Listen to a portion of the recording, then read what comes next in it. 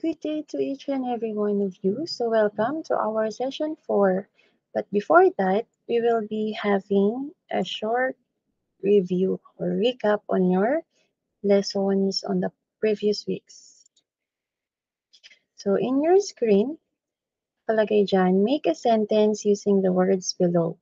We have earthquake epicenters, mountain ranges, volcanoes, clustered Pacific Ring of Fire, Earth's crust, plates, and plate tectonics theory. So using these 8 words, you will be constructing your own sentence, which will be the basis kung ano yung natutunan ninyo from your first week hanggang third week. Okay, ng lesson natin. So again, the words are earthquake epicenters, mountain ranges, volcanoes, clustered Pacific Ring of Fire, Earth's crust, plates, and plate tectonics. Okay, so you will be writing your answer on the comment section or pwede rin pong i-direct message ninyo sa inyong subject teacher.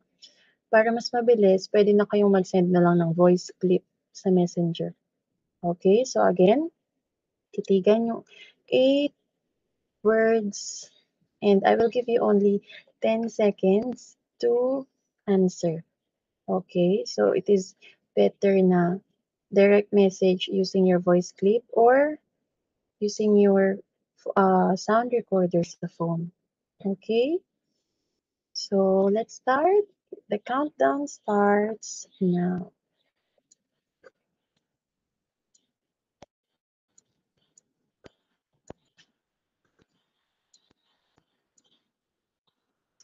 Okay, time's up. So, ano ang aking sagot? So, let me share you my answer. Earthquake epicenters, mountain ranges, and volcanoes are clustered mostly in the Pacific Ring of Fire that made the scientists conclude that the Earth's crust is divided into several segments called plates, which led to the discovery of the plate tectonics theory. So remember that the location of these three, the earthquake epicenters, mountain ranges, and volcanoes are significant to our scientists to discover the plate tectonics theory. So it states that our Earth's crust is divided into several segments called plates. So ang Earth's crust daw natin ay hindi siya buong kalupaan, kundi binubuo siya ng maraming kalupaan or tipak ng lupa. Okay? Kalupaan ha, hindi kapuluan. Iba yung kapuluan sa kalupaan. Okay? Now, we will be proceeding sa plate boundaries. So it is connected on our discussions or lessons for your first 3 weeks.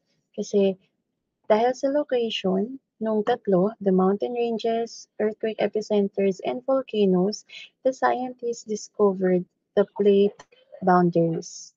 Okay? So we will be discussing the definition and types of plate boundaries. So what are plate boundaries? These are places where distortion of crust happens. When we say distortion, deformation of the crust. Okay?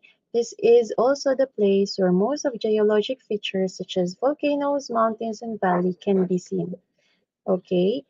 Most of geologic features, yung mga volcanoes natin, mountain ranges, and valley, malapit sila kalimitan sa plate boundaries. Not all, kasi meron ding isang way pa para mabuo ang volcano. Okay, so we will be discussing that in the latter part of your module. Okay, so it involves two or more plates interacting with each other. So it is two or more, hindi isang plate lang. Okay, it involves two or more plates interacting with each other because it is ripple effect. Once nagumalaw yung isang plate or yung isang tipak ng lupa, gagalaw yung kalapit nila na tipak ng lupa. And also, there is something underneath the crust na merong process na nagdudulot dun sa crust natin para gumalaw din. Okay, so i-discuss natin yan later on. Next week, preferably. Okay? Remember, plate boundaries involves two or more plates. Hindi lang siya isa. Now, what are the types of plate boundaries? The first one is convergent plate boundary, wherein the plates move towards each other. Okay, the plates move toward each other. As you can see here in the picture, yung arrow natin ay pa toward each other. So, bungguan. There is a collision between two plates. Okay, as you can see here, we have the oceanic crust and the continental crust. So, these are the two types of crust. Oceanic crust, nasa ilalim siya ng ocean. Okay, and other form ng uh, tubig, anyong tubig. And then, continental crust, ito yung sa continents. As you can see, oceanic crust is thinner, mas manipis compare sa continental crust. Ang continental crust ay thicker. And as you can see here, lumubog ang oceanic crust nung bumangga siya dito kay continental crust. Why? It is because of their density. Ang density ng oceanic crust ay mas mataas compared sa density ng continental crust. It is because oceanic crust has basaltic rocks, masiksik yun. Pag sinabi kasing denser, masiksik. Okay? And then continental crust, it is composed of granitic rocks, granite. Then dito sa oceanic crust is basalt. Okay? Yun yung dahilan kung bakit kapag nagbungguan ng dalawang continental crust, the oceanic crust and continental crust, the oceanic crust tends to subduct or to move below the continental crust kasi denser. Okay? Geologic formations are volcanic island arc, trenches, and mountains. So, as you can see here, meron tayong trench. Kailan ba nabubuo ang trench? Kapag may oceanic crust na involved. Remember that. Trench is the deepest part of the ocean. Okay, and then we have here the volcanic arc. Pag sinabing volcanic arc, vulkan. Ayan. Yung lava here, oh. Ayan po. So, the details of this will be discussed next week. Yun yung schedule natin doon. Iisa-isahin natin yung processes that happens in each type of plate boundary. Okay? Now, convergent plate boundaries has three types depending on the crust involved. So, the first one kanina, we had discussed the oceanic crust and then the continental crust collision. Pwede rin naman two oceanic crusts that is colliding with each other. As you can see here, ayan, collision pa rin yan kasi toward each other pa rin sila. And if the, what do you call this, if there is two oceanic crusts, ayan, yung isa magsasubduct, yung isa ay hindi. Okay, kalimitan ang nagsasubduct is the older oceanic crust. Okay, yung mas matandang oceanic crust ang lulubog dun sa younger oceanic crust. Okay, and dun sa oceanic continental crust, there is the formation of volcanic arc. Here, in oceanic crust, there is the formation of island arc, volcanic island arc. Ibig sabihin, isla. Bakit siya isla? Kasi napapalibutan siya ng tubig. Here, it is volcanic arc kasi wala naman siyang tubig na nakapalibot sa kanya. Dito lang sa kanyang left side. Okay, so again, there is the formation of trench and may subduction process. Ay, pag sinabing subduction, yung paglubog ng isang crust or ng paglubog ng oceanic crust. Okay, and then the last type is the continental collision or convergence. Okay, as you can see, walang nangyaring subduction dito, nakatulad dito sa taas, kasi lahat yan ay paangat. Why is it paangat or moving upward? It is because parehas silang less dense. Pag parehas silang less dense, pag nagbungguan sila, aangat, magiging bundok or mountain ranges. Okay, unlike doon sa oceanic and continental or oceanic-oceanic, once na nag-collide sila or nag-converge, nagpungguan, yung isa ay magsasabduct hanggang pumunta sa mantle, matunaw dahil sa sobrang init. Pag continental-continental, aangat, magiging mountain. Okay, so the three types of convergence or convergent plate boundary is oceanic continental convergence, oceanic convergence, and continental continental convergence. Okay, yan ay inasa inyong learning task number 2. So please take note of this. Okay? Ayan, so this is an example of collision of two continental plates. It is the formation of Himalayan plates, conversion of Indian, Australian, and Eurasian plate, which led to the formation of Himalayas. Okay? Bakit sikat ang Himalayas? Okay, dahil naandyan ang Mount Everest. Okay, so ibalik natin dito. Some example, real-life example ng ating oceanic convergence is the Philippines, the Philippine Archipelago. Nabuo ang ating bansa sa convergence ng two oceanic crust. Okay? Ayan. So this ones naman sa continental, sa two continental is the Himalayas. And then dun sa oceanic crust siya continental crust, ito ay common na formation sa halos maraming landforms. Okay? Ayan, ito yung sa atin sa Philippines. Si Eurasian plate at si Pacific plate, ayan, nag-converge. Eurasian and Pacific plate nag-converge, nabuo si Philippine Archipelago na pagtagal, ayan, nagkaroon na tayo ng Philippine plate. Okay? So, ayan, ang different types of plate or examples of plate. The second type of plate boundary is divergent plate boundary, where plates move away from each other. Palayo. Convergent, move toward. Divergent, move away. Palayo. Okay, so significant geologic formations are rift valleys and oceanic ridges. So as you can see, wala ditong mountain, wala ditong trench. Okay, so as you can see here in the picture, yung arrow niya ay pahiwalay. They are moving away from each other. And then this one is the fissure part, or this is called the oceanic ridge.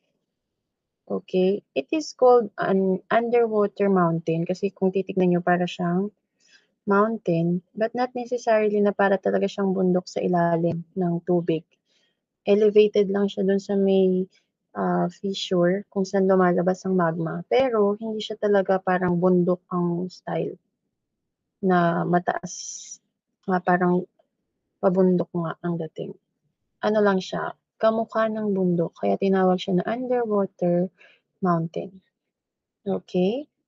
So as you can see here, this is two oceanic crusts moving away from each other. Since they are moving away from each other, nagkakaroon ng crater doon sa gitna. Doon lumalabas ang magma. Okay? So, this picture shows how an ocean is being formed. So, we will be discussing this in detail next week. Ayan, no? From here, ito naman separation of two continental plates or continental crust. Hihiwalay hanggang sa maging oceanic basin na siya. Okay, so kanina sa convergent plate boundary, we have the formation of mountains, volcanoes.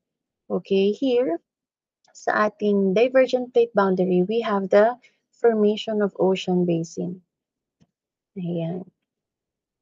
So that is an example. Also, this is the mid-Atlantic ridge. Ayan. Kung napansin nyo, this is the fissure. And then this one, ayan po yung sahig. Kung mapapansin nyo, lupa na rin siya dyan. Kasi even though the magma is oozing upward, syempre matutuyo siya because of the temperature of the oceanic crust. Mas malamig. And kapag mas malamig, natutuyo yung ating magma and solidifies and turned into seafloor. Okay? And then the last type of plate boundary is the transform fault boundary, wherein the plates move, slide past each other, or grind past each other. Significant geologic event is earthquake. Okay, so as you can see here, sliding. Convergent is collision, moving toward. Divergent is moving away. And then transform fault is sliding past each other. Sliding. Okay, sliding lang. So, in transform fault boundary, there is no significant geologic feature. Ayan. So, event ang meron tayo here. We have the earthquake. But most or all of the plate boundaries, dahil nag-move ang plate, lahat yan ay magpo-produce ng earthquake. Okay, very good. So, again, sliding past. Nag-i-slide lang yung plates natin sa transform fault boundary. Ayan. So, this is an example. If you are familiar, this is the San Andreas Fault. Ayan. Kung makikita nyo dyan, dahil nag-slide siya, nade-deform yung lupa para siyang gusot. Diba kapag ang tela ginalaw ninyo sa taas, nagkakaroon siya ng gusot. So, this is an example ng paggalaw ng lupa. Nade-deform yung lupa. Ayan. So, what are the geologic events that may take place as the plates move? So, the number one is earthquake. Remember, uh, if the plates converge, diverge, or slide past each other, earthquake is being produced. Okay? Kasi gumalaw yung lupa, shaking of the ground, magkakaroon ng earthquake yan. And then volcanic eruption. So as you can recall, in convergent plate boundary, there is the formation of volcanic island arc tsaka volcanic arc. Kaya magkakaroon tayo ng volcanic eruption. Doon naman sa divergent plate boundary, since they are separating or moving away from each other, nagkakaroon ng opening sa Earth's crust. So remember that any opening in the Earth's crust is considered as volcano. Kaya volcanic eruption underwater naman yun. Okay, and then tsunami if may involved na oceanic crust. Okay? And remember, kapag nandun na tayo sa Pacific Ring of Fire, which is surrounded talaga ng water because of the Pacific Ocean. Okay, and the other part of the world, nandun naman ng Atlantic Ocean. Okay, tsaka yung Antarctic Ocean. That's why tsunami is really or can happen when the plates move. Okay, so again, earthquake will occur in all type of plate boundaries when the plates move. Okay, and then take note of this. Volcanic eruption, subduction, and tsunami happens when oceanic plates are involved. Okay, and also, kapag sa lupa naman, kung merong malapit doon na bulkan. But remember, kapag may volcano, possible na may subduction zone doon. Okay?